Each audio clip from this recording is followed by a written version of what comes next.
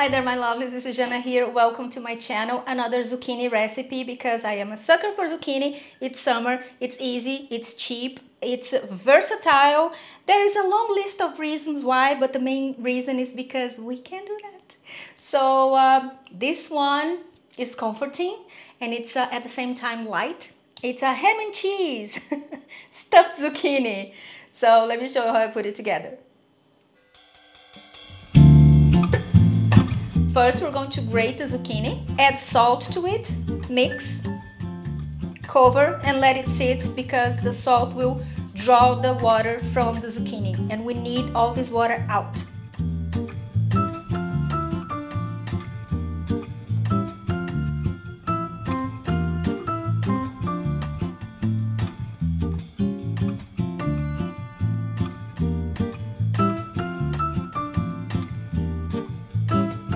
We're also going to need one large potato, grated, salt and pepper, some drops of lemon,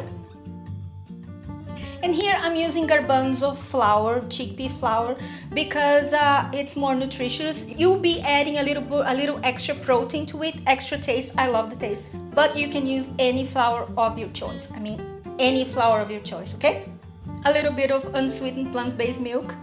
Always unsweetened, okay? We don't want dates or vanilla flavored zucchini ham and cheese pie. No way, no sir, at all, okay? So get your hands on what, it doesn't matter which one, okay? As long as it's unsweetened. Baking powder.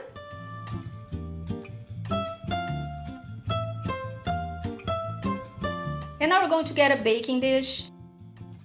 You're going to grease it all over sides as well. And we're going to add breadcrumbs to the sides and the bottom. Because the breadcrumbs will absorb any residual water from the zucchini. Remember, the zucchini is raw. We squeeze the water, okay? But there's always a little bit water left and we don't want to sink the recipe. And now we're going to add half of these zucchini batter, if you can say, to the bottom of the baking dish.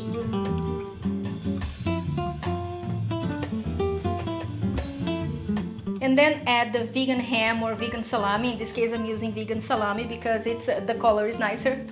And grate any type of hard vegan cheese, grated or sliced, but I prefer grated.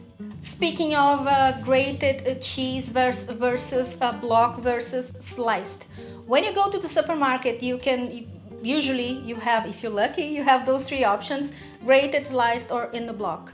The best way to buy a vegan cheese or any other cheese for that matter is if it comes in a block, because all the moisture is trapped inside. If you slice it, you lose a little bit of the moist, okay, and the cheese tends to get a little bit more drier, okay? And if it comes grated, like we see the Violife ones, it's easy because it's grated, but it's much drier. And then sometimes you do the test. If you grate your block of cheese, it will melt better as opposed to the already grated one that you buy in a bag, okay? So this is something I have realized through the years. And I was crying, complaining over the dish because it didn't melt. So, okay, or, of course, you can make one of my cheeses, a recipe over here. One of the hard cheeses, so up to you, whatever you choose. Now you add the second layer of the zucchini. Put some dollops evenly on the top so it's easier to spread.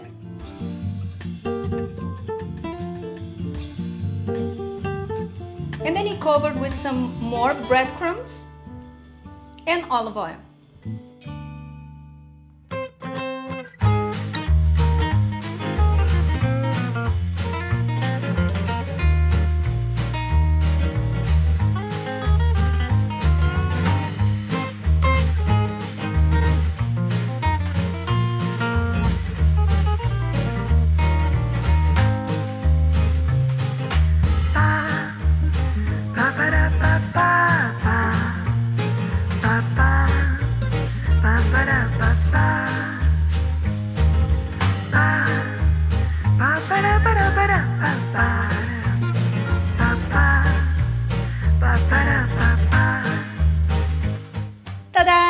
Look what I have here.